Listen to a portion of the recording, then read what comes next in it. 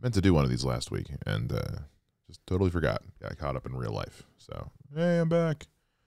Doing another stupid, pointless vlog about my life on a Sunday night that I'm going to cut together randomly to post on Monday.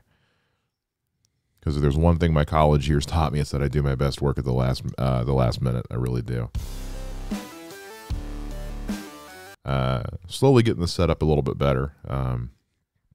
Haven't moved all my furniture yet in because Ohio is, I mean, like a lot of the country, getting bitch slapped with winter weather. It's been cold. It's been snowy. And then just a lot of stuff going on with the family right now. We just had my sister and my uncle's birthday the other day, which is cool. My baby sister's 21 now. Where does the fucking time go, man? Jesus Christ.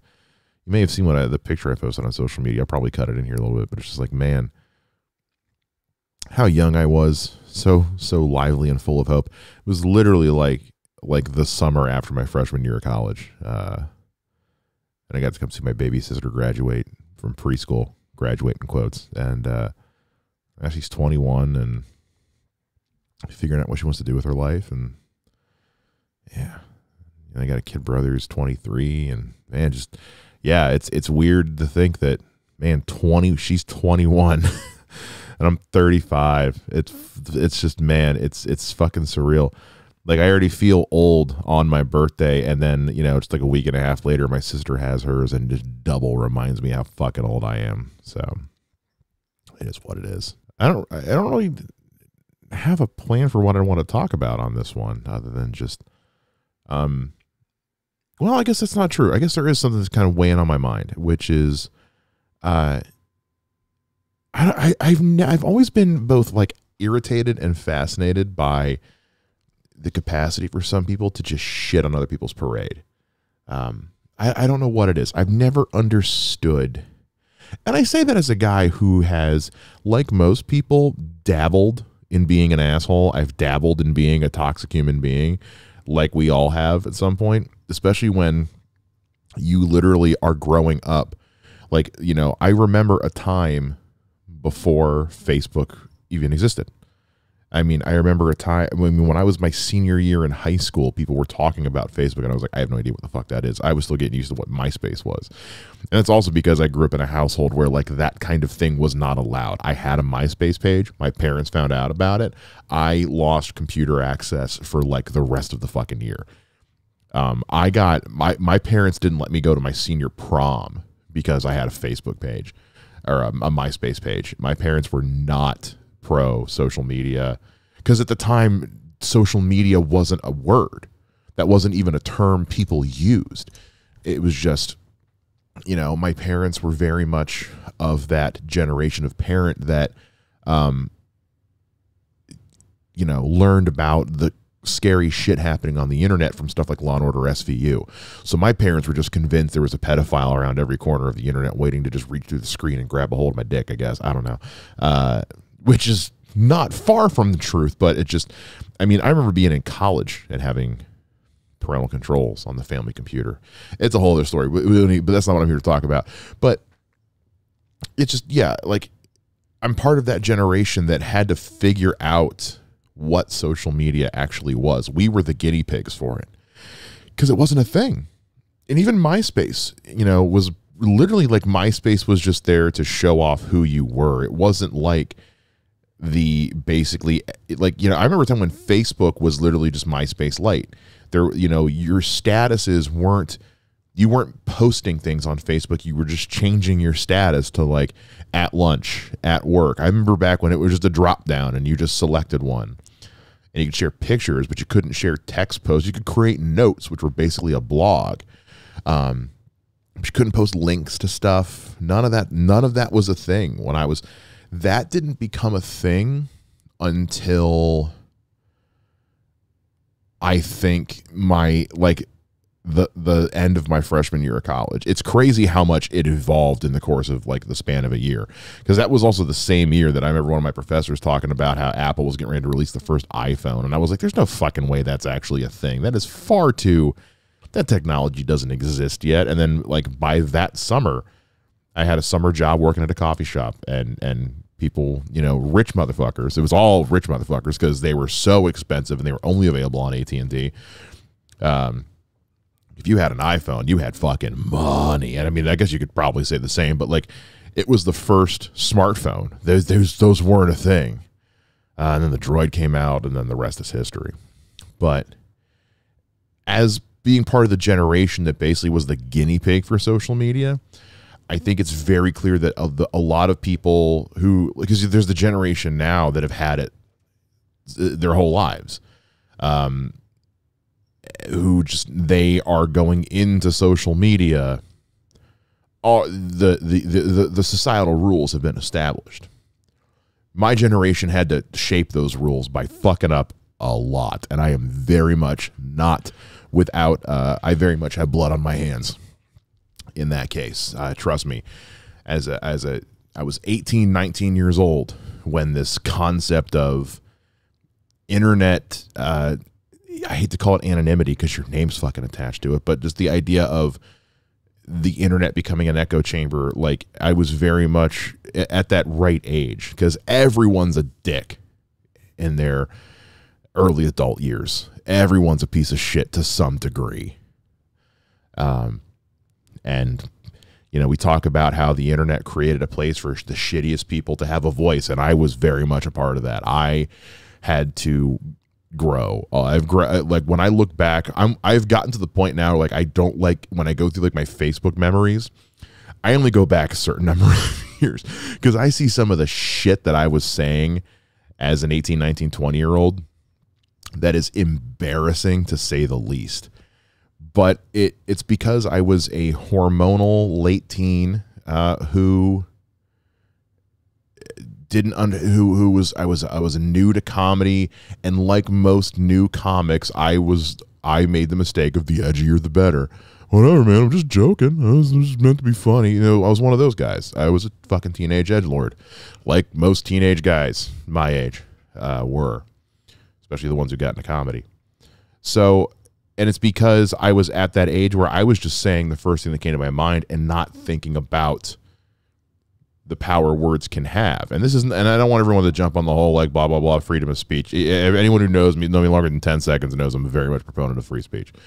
Say what you want, but just be prepared. Hi, Archie. Just be prepared for the fact that, like, someone's going to read and see and hear those words, and they're going to come back at you. I had to learn that lesson many times over, whether it was bitching about my job online, not taking into account that people I worked for and with could see what I was posting online.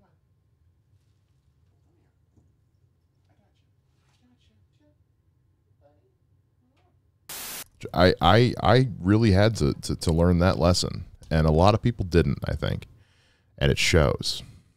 For those who don't know, here in the area in Dayton, Ohio, we have a local comedy club called Bricky's. It's very new. It's very independent. It's literally a comic who's been in town, who's been around the scene for a long time, has always wanted to open his own comedy club. And he was like on the verge of making it happen right before COVID started. And so, like, plans got set back. And so he finally, a year or two ago, a little over a year ago, coming up on 2 years, reached out to a local brewery where he's at that had this huge event room that they just weren't using. And so on Fridays and Saturdays, he basically gets to rent it as a comedy venue.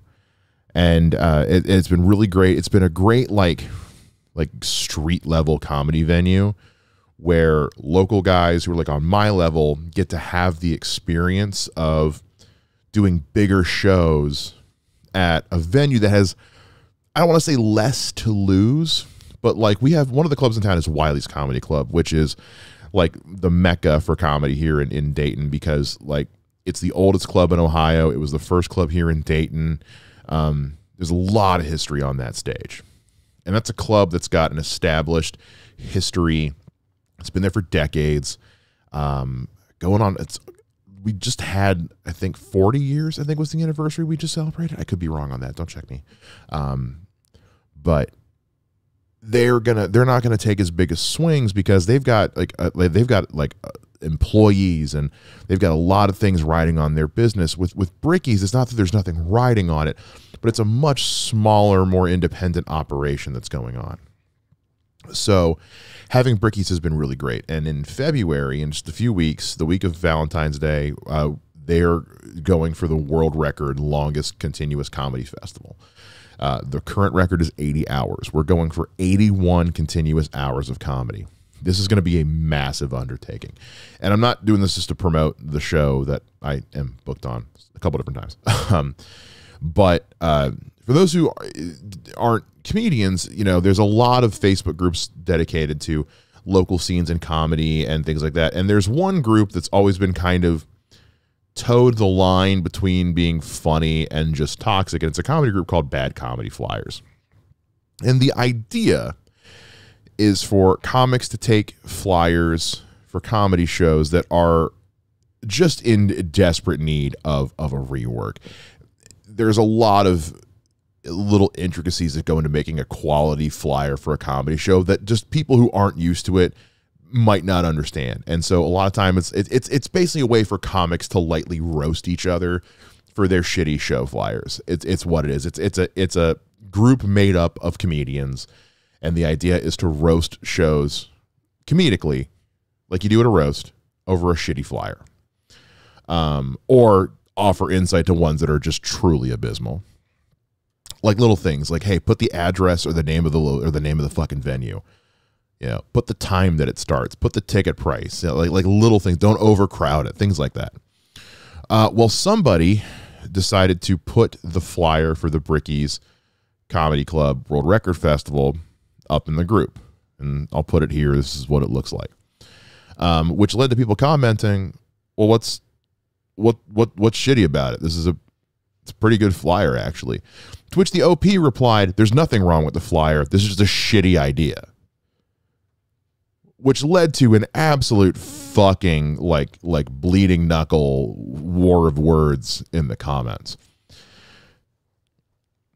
Which to me is so far beyond the point of the group. The group is you roast people for shitty flyers and offer tips.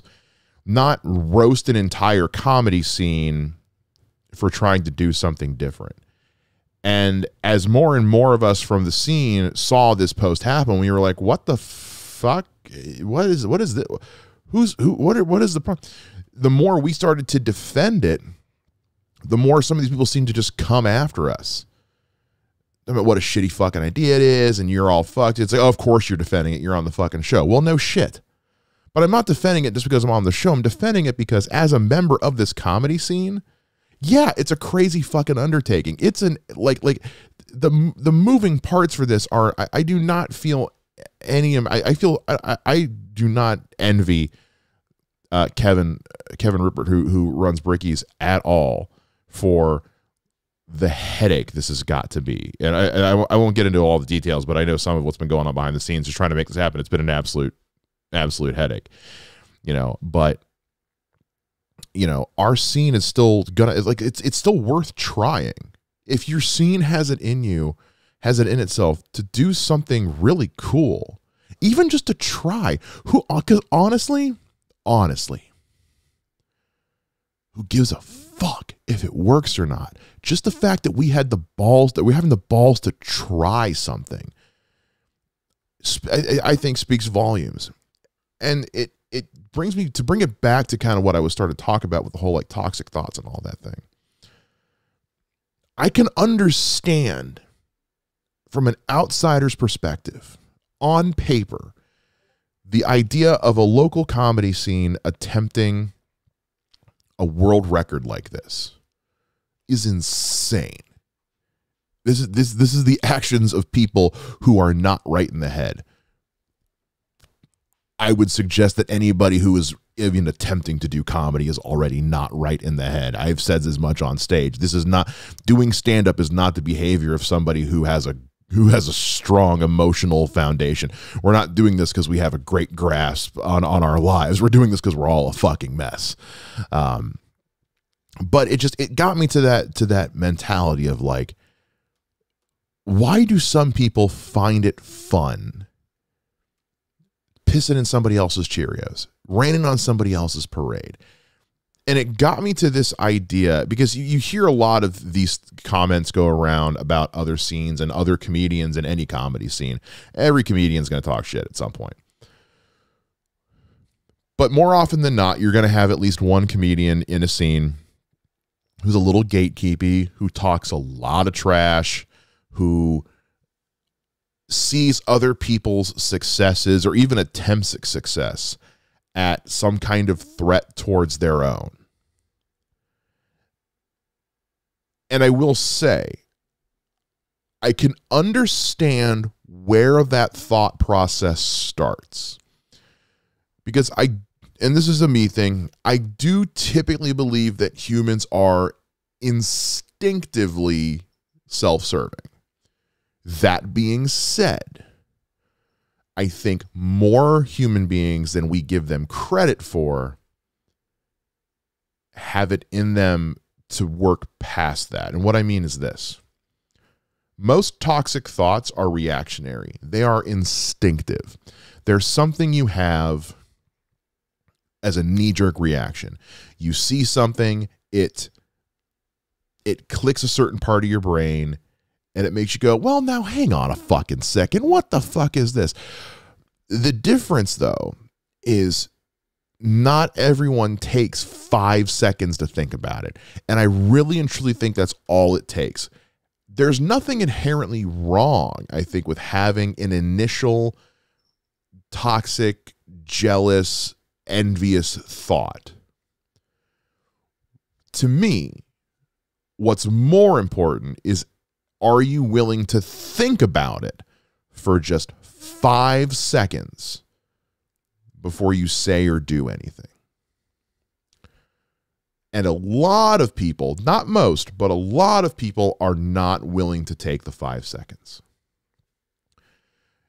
And if you want any more like clear example of that, look in the comment section of any female comics clip on TikTok or YouTube or Reels or whatever, or any post about any kind of music, for that, honestly, on Facebook, and like country music, hip hop. I mean, it's just, as a metalhead, trust me, we are full of people like that. And I think a lot of that's because nowadays because we're all plugged into everything, we're all on social media. I think it's really easy for people to get in the idea of like having a quick thought, typing it out before I lose it, and posting it, and not taking the 5 seconds to think, well, now wait a goddamn minute, hang on, let me think about this.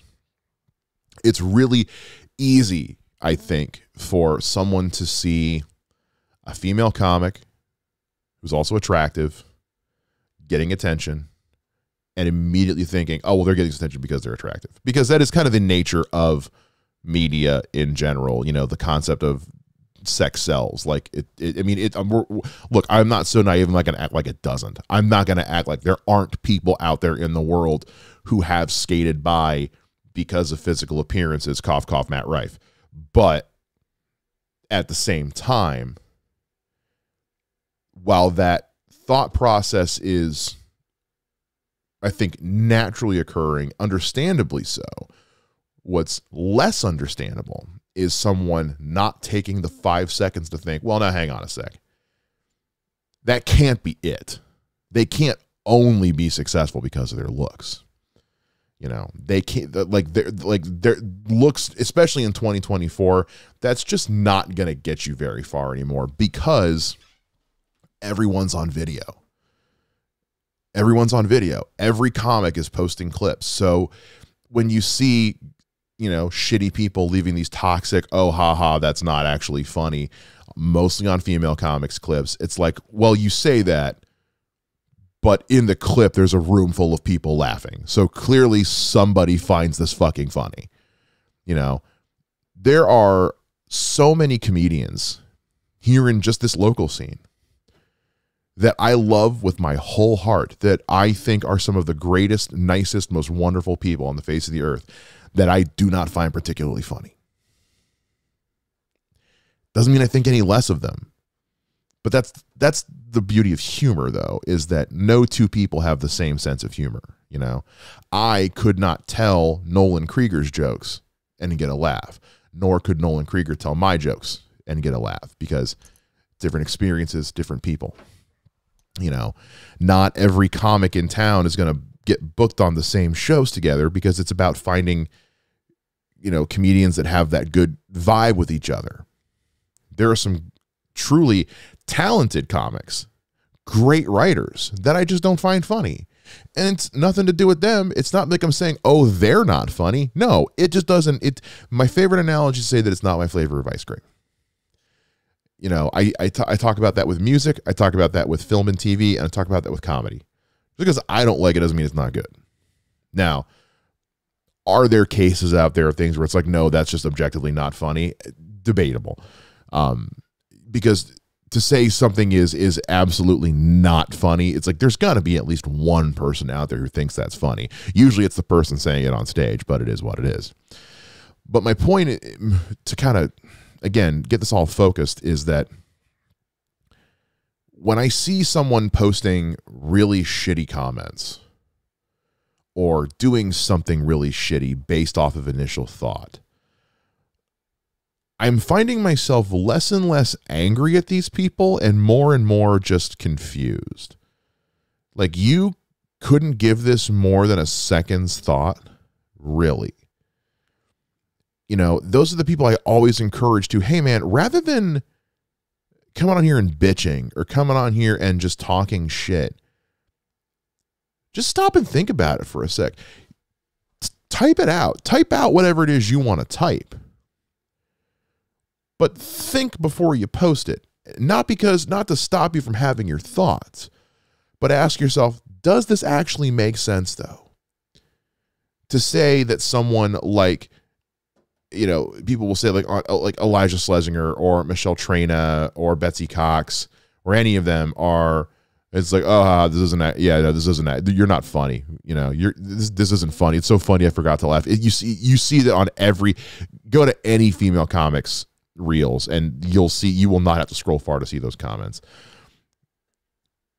And it's that initial reaction of like, oh, here they go, this fucking again. This is bullshit again. This isn't fucking funny. But are you actually listening to the fucking clip, though? Not the joke, just the sound of people laughing. Clearly someone thinks it's funny. So when you see that another comedy scene is attempting to do something, yeah, outlandish. We're going for a world record. Yeah, that's outlandish as fuck. Your first reaction is, well, that's fucking stupid. Well, that's a terrible idea. Yeah, it probably is. But at least we're trying. Yeah, it's a lot of work. It's a huge undertaking. We're going to fucking try, though. And if we don't, at least we tried. That's comedy 101. That's why open mics exist. There's not a comic alive that's ever gotten a joke right, done it right on the first time. They've worked that joke a million times. That's all we're doing, just on a bigger scale. It's very easy. It's very easy, especially if you're somebody who has struggled or is struggling. When you see somebody in your same field doing, for lack of a better word, better than you, just having more success than you, at least at that given time, it's really easy to look for ways for their successes and your lack of success. It's really easy to look to try and find some, you know, some conjecture, or maybe conjecture not the right, but to find a way to explain it away. To be like, oh, well, they're getting that success and I'm not because blank. It's like, no, they just are. In this industry and entertainment, getting success a lot of times is who you know and right place, right time. Ariel Elias is a great example of that. She was just doing a show at a club, and some asshole threw a beer at her on a stage, because that's the world we live in now, and the clip went viral. As it fucking should have, because that is wild. Is she the first comedian to have something like that happen to her? No. Trust me, every comic's got a horror story about a heckler. She got the video. She got the great. She had a great video, great angle. Like, first of all, it was a well shot video. It was perfect angle. You could see everything that happened. You can hear everything that's happening. It's great audio quality. So that's number one. It was a well put together. It was just a well edited clip. The timing of it was spectacular. Her reaction to it, to drinking the beer, was spectacular. And Jimmy Kimmel is a guy who, you know, he saw that and was like, I'm getting her on the fucking show, because that is absolutely insane. But also remember, Jimmy Kimmel's a guy who has really gotten back into supporting stand-up comedy, you know, where he comes from. You know, he opened up the Jimmy Kimmel Comedy Club, which is a big headliner club out there in LA, and he's been big on like getting back to having stand-up, you know, as stand-up's been having this resurgence again in the 2020s. And in the late 20-teens. So yeah, because the minute that happened, suddenly every comic was posting their clips of horror story heckler videos. And yeah, it's all been a thing, but that's not what's gonna get you booked. She was already on a rise at that point. It wasn't like she was an open micer who suddenly is getting booked to headline clubs. Like, she's still getting booked to headline clubs because after that video went viral, and after she went on Jimmy Kimmel, and after she started getting booked on these headline shows, she went and did the fucking headline shows and delivered. She went and did the work. She was already doing the work, had been doing the work for a while. And then after she had the virality happen, she put in the fucking work afterwards. She didn't just stop, because if she wasn't good at what she's doing, she wouldn't still be getting fucking booked. That is, in comedy, trust me, I know people like to think that someone's success in comedy is based on their physical appearance, especially when it comes to female comics. At the end of the day, you gotta be fucking funny, because there is no other way to get booked in this industry. Yes, you can get a bigger social media following and a higher post engagement if you're a more physically attractive, you know, in terms of like, you know, standard issue attractiveness. Yeah, it can totally help boost your social media numbers. The comedy club's not going to book you because you got 5,000 Instagram followers. It's not going to book you because you got 10,000 Instagram followers. They're going to book you because when you send them your fucking material, a reel, they're like, oh yeah, no, you're fucking funny and you draw an audience and you can sell tickets. Yeah, we're going to fucking book you. They're not booking Ariel Elias because they think she's fucking hot. Okay. That's not how it works. All of this, again, to circle back to, I can understand why it's easy to look at that from a surface level and think, okay, attractive person's getting booked, I'm not getting booked. It's because they're attractive and I'm not. Or because you're the kind of person that says that shit out loud. Maybe it's because you're just an asshole, you know? Like, so that's kind of the thought process that's been weighing on my mind a lot lately, is this idea of like, yeah, everyone has toxic thoughts. Everyone has moments of jealousy and envy and wanting to mitigate the situation by trying to take the blame, like take the blame off ourselves. Like, this thing is happening and it's not happening for me and it's not my fault. Or this other thing is happening and I don't like it and therefore no one else should. I don't understand why somebody else likes that. Look, I have never in my life understood why people like Nirvana. I don't like Nirvana. And I know a lot of people are going to unsub when they see me say that. I don't like Nirvana. I'm not going to talk shit if you do, though. There's a lot of music I listen to that gets shit talked all the fucking time. That is fine. I can live with that, because at the end of the day, I'm still going to listen to it. You don't have to. So when I see these toxic thoughts, these toxic comments and things get circulated, I have found in the last year or so, my mentality has no longer been to really react or give it much thought. For me, I find my thought process goes to, why do you care? You know, think about it for 5 seconds. Really think about it. Put some thought into it and think, is this actually true? Or am I just, you know, upset, jealous, envious.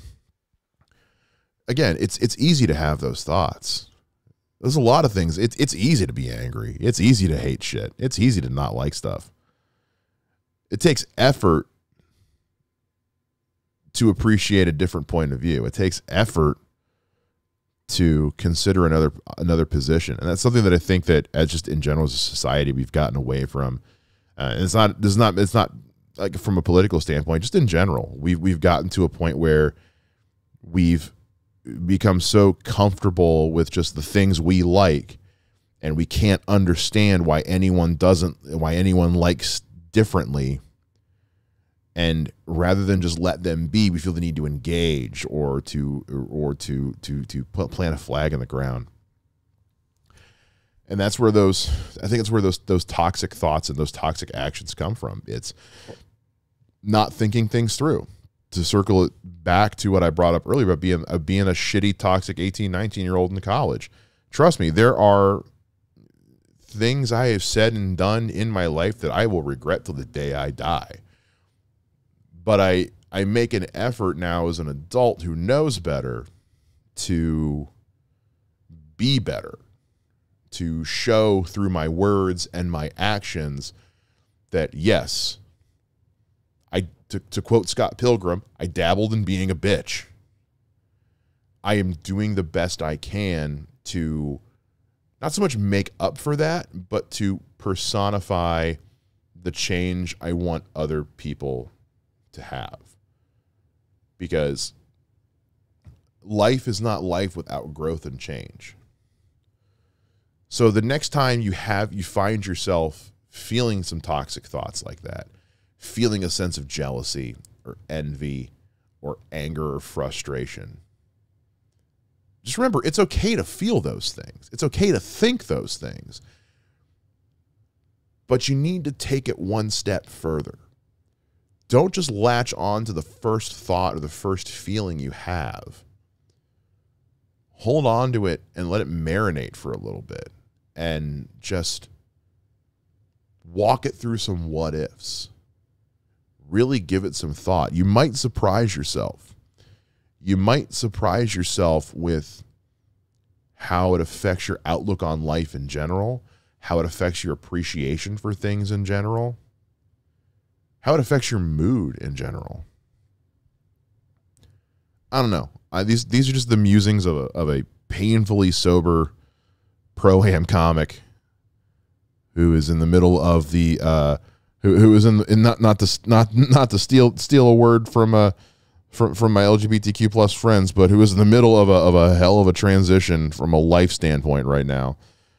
Trust me, it's really easy to go to a dark, angry place and live there because, well, I'm already here. Why would I bother? I'm already here. Why would I bother trying to do anything about it? But I found in recent years that if you just go with your gut reaction every time you have a thought, you're gonna find yourself unhappy more often than you're not. And I'm a guy who's trying really hard to find light in a dark place in his life right now. The last thing I need to do is send myself to a dark place because I can't let it go that someone else is succeeding more than me.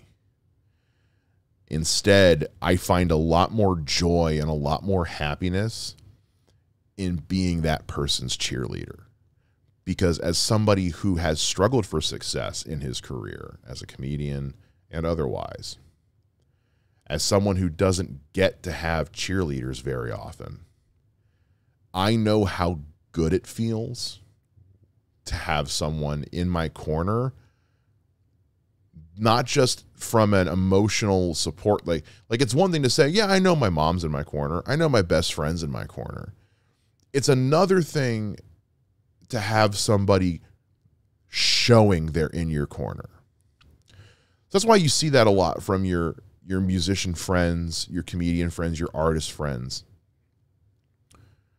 I saw a post on Facebook the other day that basically said, I think my buddy Vander said it. He said, so many people go out here and talk about supporting local businesses, supporting small businesses, but can't be bothered to share your artist friend's posts. You know, when your comedian friend posts a reel, you know, or your artist friend posts a picture of their art, or your musician friend posts some music they're working on. It takes 0 minutes and costs $0 to like and share. You know, one thing that comedians hate, whenever we invite people to come see us at a show, anytime someone asks me, where are you at in the show? What time do you go on? How far in the show do you go up? You know what? Just tell me you're not coming. Okay? Because that's a question that tells me that, like, you want to be supportive of me if it's not going to inconvenience you.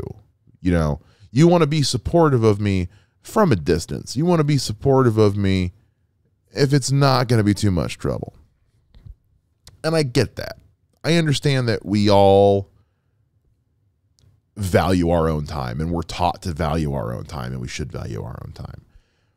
But just remember, like, your artist friends notice when that support's not there.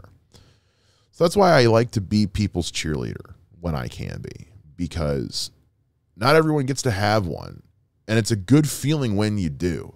That's why I started the Gem City Comedy website, was because Dayton's a small market sandwiched between two much bigger markets. You know, we're sandwiched between Columbus and Cincinnati. And so I wanted everyone who's a comedian in Dayton to feel like they're hitting the big time by, hey guys, we're going to plug your shows. We're going to put profiles for you guys on the website to make you feel like a star, to make you feel like someone who's going to hit it big, to give you an easy place to promote your stuff, because sometimes you just need that person in your corner, because in the world, in the digital age we're in now, surrounded by the negativity coming at us from all sides, those toxic thoughts, those toxic reactions from people who don't take 5 seconds to think. Being that little bit of positivity in someone's life goes a much longer way than people think. So take the 5 seconds. Take the 5 seconds to think. And remember, you don't have to feel ashamed of your thoughts. Your thoughts are normal. It's what you do with those thoughts that makes a difference. It's okay to think, to have that reaction of like, well, what the fuck? Why aren't I getting this kind of success? Think about it for 5 seconds. You might surprise yourself. I've rambled for almost 40 minutes about this. So thank you guys. Appreciate it. Hopefully you stuck around till the end. See you again next time.